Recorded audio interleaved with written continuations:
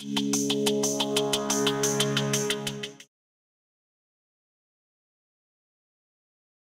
Esther McGinnis, NDSU Extension Horticulturist and Director of the Master Gardener Program. Now, planting carrot seeds can be difficult. The seeds are notoriously small, they're hard to grasp, and it's hard to ensure proper spacing in the garden. So today we're going to learn how to make seed tape. That's going to make the process of planting carrots more precise. And in addition, you won't be spending as much time bending over in the garden. So what you'll need for this project will be paper products. Now you could use paper towels, you can use newspaper, but I'm using toilet paper for this particular project because it's really easy to work with. Now you're going to want maybe a 3 to 4 foot length of it. That's pretty easy to work with. So I've measured it out using my handy dandy tape measure here. Now we're going to want to mark the spacing for our seeds. However, before you do that, you need to determine the proper spacing. So look at your seed packet and look at the final spacing. Now my carrot packet says that they want a final spacing of 3 inches between carrots. Now if we knew that every seed was going to germinate, we could just put 1 seed every 3 inches.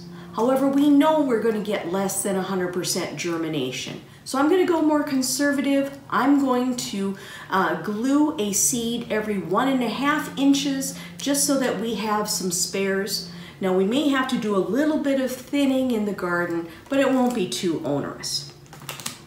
All right, so we mark the spacing every 1.5 inches using a marker. Now I've already done that. Now next, we're going to want to make a non-toxic glue. Now I've mixed up 1/4 cup of flour with 1/4 cup of water to make this thick goop. You'll see that it's goopy, but it still is going to run off a spoon. That's about the consistency that you want. Now we're going to apply the glue to the seed tape using a paintbrush. So I'm going to put a little dab on the marks.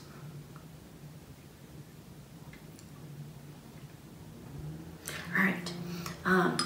Now that I've done that, I'm going to want to put some seeds on those dots of glue. Now I'm going to use a flat toothpick. I'm using the broad end of the flat toothpick. I'm going to dip it in the flour, and then I use that to pick up an individual seed and then put it on the dot of glue on the toilet paper.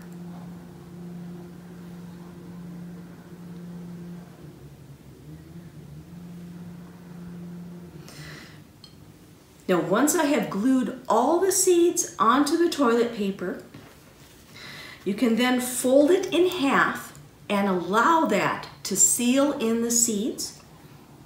Allow it to dry for 24 hours, and then you can roll it up and put it in a plastic bag and store it in a cool, dry place until you're ready to plant it in the garden.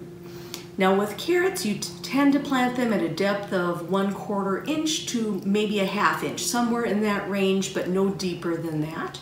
So you would lay the seed tape out in the garden and then cover it to the appropriate depth with soil. Happy planting.